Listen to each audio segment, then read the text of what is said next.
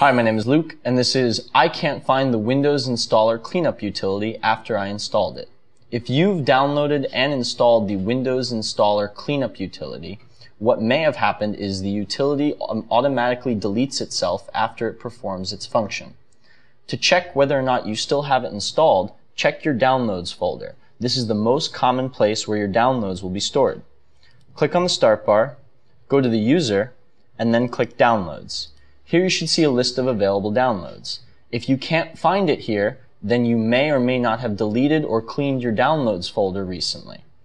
Please note that the Windows Installer utility is no longer available or supported by Microsoft. And that's it.